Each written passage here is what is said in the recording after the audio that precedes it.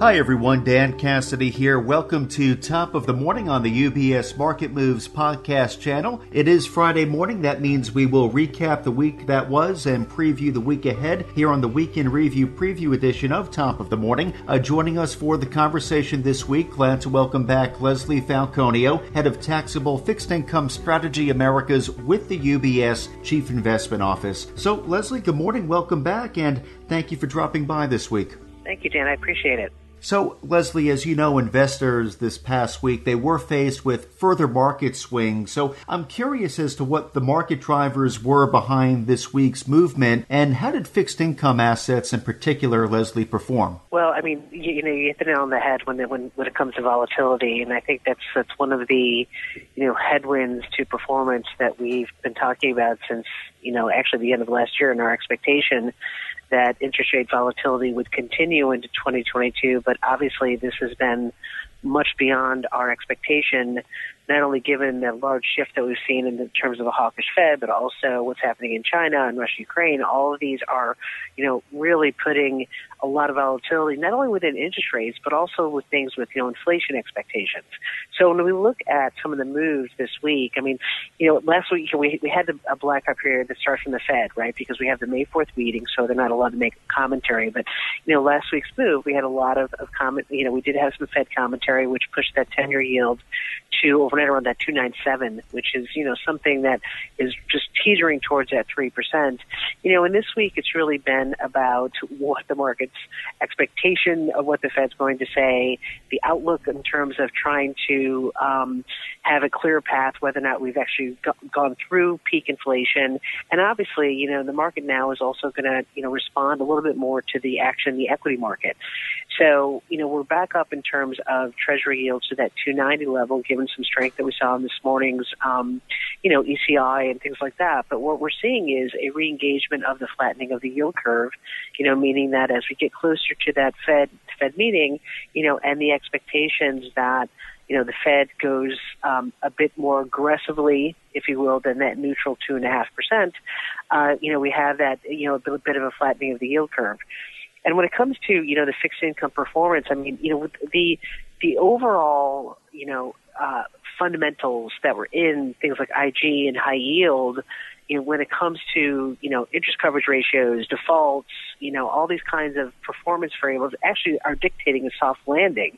However, we have seen this week, a bit of capitulation in terms of having some spread widening within the sectors. I mean, there's still, if you look historically, they're still very tight. And over on the 30th percentile for high yield and maybe around the 50th percentile for investment grade going back to, 1997.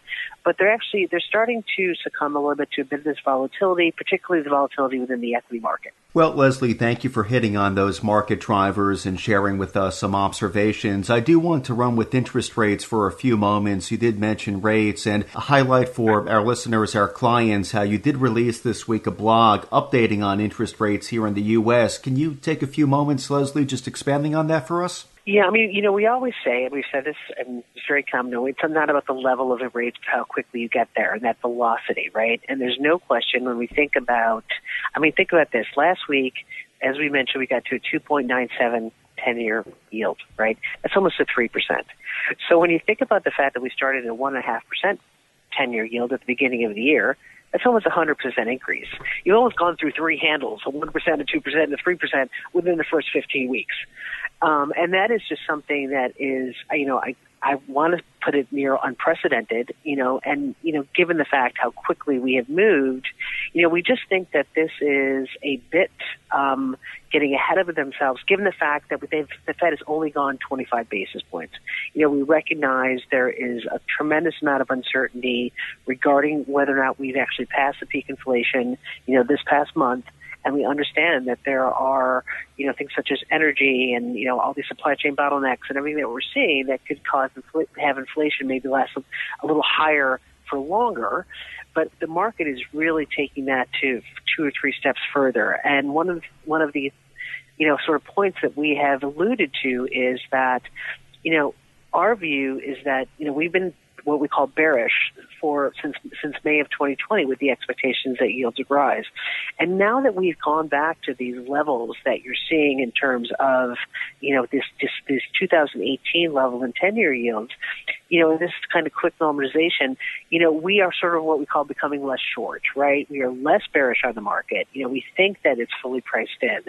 We cannot guarantee that you're not going to see the high of December 2018, which is 325, 326, because it's so dependent on how the path of inflation goes over the next, 6-8 months. But we do feel that the magnitude of the move has been just so fast and so great, and they're pricing in such level of hawkishness, including quantitative tightening, that now the risk reward doesn't benefit as much to be what we call short, right? So we're just not having that kind of position. We're not saying that you should, barrel long into interest rates right now, even though we find them to be very attractive yield-wise, only because the momentum is not in your favor, only because there's so much uncertainty over the next several months. But more than likely, we're going to see, this kind of pullback. So market is already pricing in 50 for May, 50 for June, 50 for July. And whether we agree with that or not, that's the market expectation. Leslie, thank you for the perspective on rates. I do, of course, want to get to the Fed in a few moments, though quickly, curious from an allocation standpoint, Leslie, how are you recommending that fixed income investors be positioned at this time? Well, listen, we've taken, we closed our senior loan position for two reasons. One was because obviously, given our view that rates would rise, early on, the allocation had done very well. It's not that, we're concerned about, a credit event or the fundamentals within the sector is, flagging concern. It was really more the fact that we had felt that, interest rates had risen enough, particularly in the short end.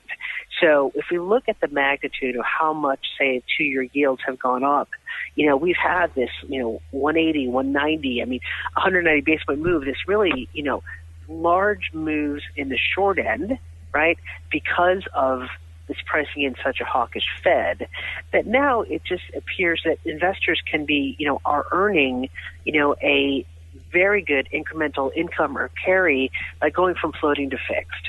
So one of the things that we have allocated towards is we like this 1 to 3 year in terms of IG corporates, and we wrote about that in last month's Fixed Income Strategist, simply because we understand that when people sort of shift to the short end, you go on the short end because, it's not a big total return play because it's short. You don't have a lot of interest rate risk, but you kind of want to earn that incremental carry.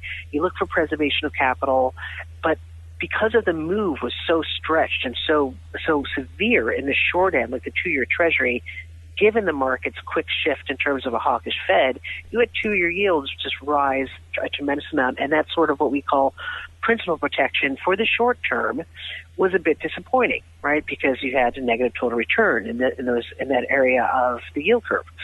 So right now, what we're saying, because of that, we do believe that most of that headwind is behind us, and because we don't think you're going to, double in 2-year, Treasury yields. We don't think, the Fed fund rate at the end of the year is going to be a 3.5, 3.75. That's not our point of view.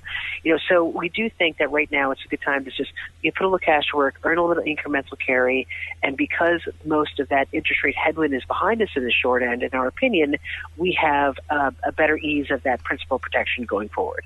Now, the second thing is that one of the asset classes that we invested in is on the preferred side. Preferreds had really underperformed, not only in terms of their interest rate exposure, right, because they are longer interest rate risk and rates rose, but they were also a sector that experienced a lot of spread widening, which we haven't seen in other sectors. Yes, spreads have widened, but they haven't really widened an amount that is something that is notable or one that you would flag.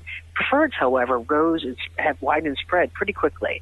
So we have that sector as well versus governments, right? So it's not just, you're not just going for it's preferreds versus a government allocation. So that's one of the sectors that we have as well. But the problem with it we're seeing right now with a lot of the fixed income sectors is that continuous volatility is always very tough in the short term for their performance. But on the other side of that, the opportunity set within fixed income is so wide now, and you're able to earn much better yield and much better carry, that the whole premise of having to go down the credit curve to earn your yield is no longer a force in terms of fixed income investors. And that's a benefit because right now, as the Fed continues to hike, as the economy will slow, going to that up in credit, a little bit better credit quality is something that investors should really consider because you're earning attractive yields now. Well, Leslie, thank you for the guidance there on allocation and speaking to the rationale behind the recent shifts as per the latest Fixed Income Strategist publication. Getting back to the Fed for a few moments, I know the Fed has been silent this week as we head into next week. Key Fed meeting on Tuesday and Wednesday. We will receive the policy decision on Wednesday of next week. What are CIO's expectations, Leslie? We're expecting for 50 basis points, on the next meeting. That's pretty much baked in, and I think that's not going to be necessarily, a major surprise. I think what the market will look for is a guide or indication of maybe what the next two meetings might hold. Could they do the 50 in June? Are they guiding towards, the 50 could come, in July as well? And I think that's really what the market will be looking for because we are expecting, and as is the market, the 50 basis points in May. And obviously, we're looking for a little bit more of a clear sort of start to QT. I mean, we're expecting June, as most are, and I think that's really going to be the key in terms of how they clarify, quantitative tightening because we already know the amount of the $95 billion. So that'll be really the key to what the market's looking for. But it's really going to be the language and the guidance going forward as to whether or not, yes, the market is pricing, 50 June and July, whether or not it goes more 50, whether the 50 might change to 75 or it might go to 25. So I think it's really the guidance going forward is really what the market's going to look for. And again, the market is pricing in right now 350s. So it's going to be, 50 May, 50 June, 50 July, which, and then they've got to sort of wait and see, but it's going to be the language that people are looking at whether or not that sort of path is aggressive or not.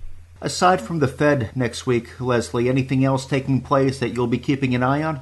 Well, listen, we have the refunding announcement. Let's be honest. I mean, it's everything else is going to be irrelevant, compared to really what the Fed is doing. I mean, obviously in terms of long term, I think like ISM is going to be very important, of course. But I mean, there's really going to be, what the Fed is, and also too the refunding. I mean, the refunding comes in on the same day around the Fed as well, and that's going to be a big. It's important for the market because this is sort of how the market's going to get an idea of they're expecting them to cut issuance, meaning how much supply comes into the marketplace. But a lot of this sort of QT and refunding are going to start to come together to see exactly how much supply will come into the market at the end of this year in 2023 and where it will. So it's assuming right now you'll have things like an increase in T-bill issuance, which would not have a large impact on the market versus if it was a 10-year, but those are going to be the key things. And obviously, besides, this isn't necessarily next week, but the next true key will be on the 11th, which is the CPI.